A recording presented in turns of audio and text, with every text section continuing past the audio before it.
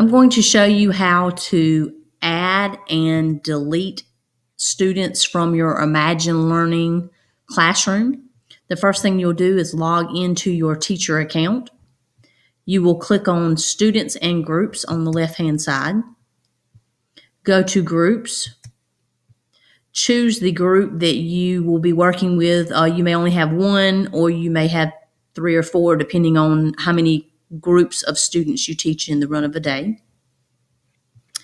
Okay, you click on that. Now, if I want to delete a student, let's say that Sarah Brigman is no longer in my classroom, I need to remove her.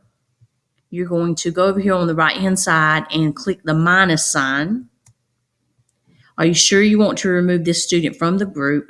You're going to click on remove, and it will run across the top and tell you that she has been removed from the group. Now, if I want to add a student, I'm going to click add. Now, you can do this 2 ways. If the student is already in the district and you know they already have an account, you want to use the search feature. So I'm going to search for Brigman. You'll type in their last name is fine and click enter.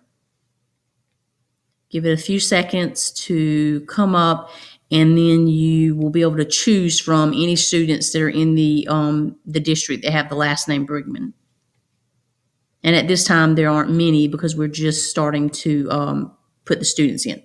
Okay, I want to put Sarah Brigman in my class. I'm going to click on her name, click the check mark beside her name. If you're going to add more, you'll click save, this little feature here, save and add more, and then click add. But I'm only going to add her, so then I'm going to choose add. And it tells you at the top that this student account has been updated. And here she is, she's in my classroom again. Now, if I want to add a student that is not in the district, say the student is new from Florida, they've never attended school in our district before, you're going to use create new student, the link at the top, and then you're going to enter some information. So I will make up a name.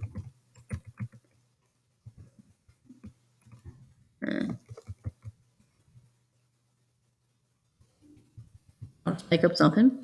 Okay, the username, of course, is the first name and the last name, and the password ABCD. Grade level, I'm going to choose 3rd since that's the grade level I set up. We'll go here to this empty box. I'm going to choose the down arrow and choose enabled. This will allow them to take the reading assessment. And then I'm going to click create. Okay, pops up a window, tells me the account has been created. And when I look in my classroom, I can see now that I have four students in my classroom.